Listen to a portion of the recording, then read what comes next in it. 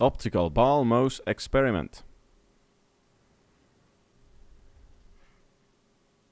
So we have a deodorant bottle, a optical mouse, and a box that has nothing to do with this.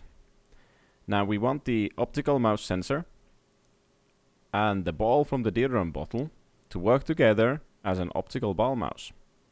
So we're going to cut off the ball from the bottle.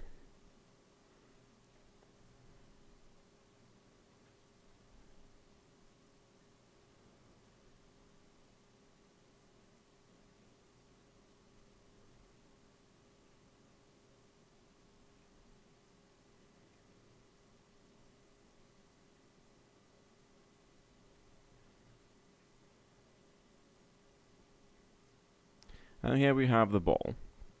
Now we need to clean the table and the ball from the little tiny pieces of plastic.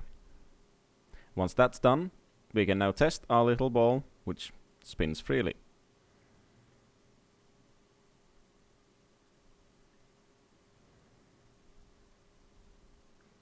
And now for the mouse.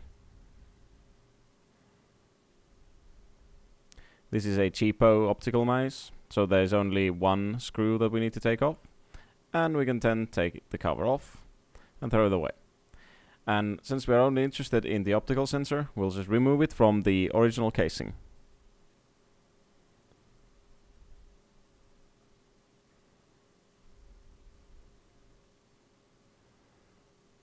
Now this particular sensor comes with the sensor board and the optical parts as a separate piece, which is nice because we're then going to use the optical piece to put the ball on. Now the ball stands on a too high part, so we're going to sand parts of it.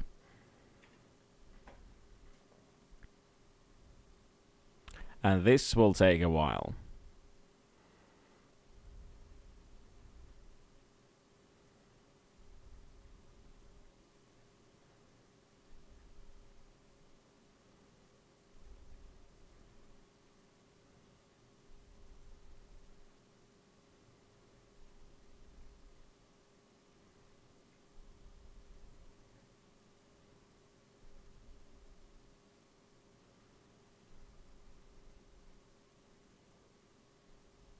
And now we have it pretty close to the surface, but we'll continue sanding for a while.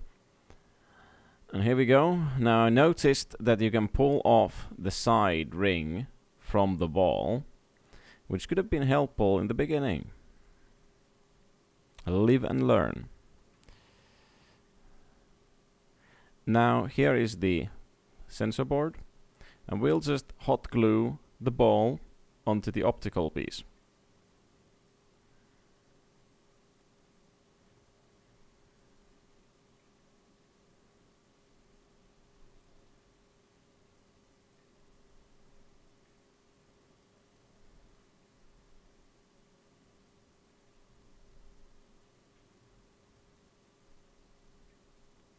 And there we go, our optical ball mouse is almost complete. And now it is complete. That's it.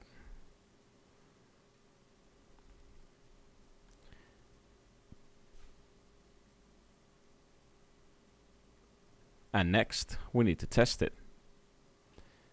Here we can see me using it.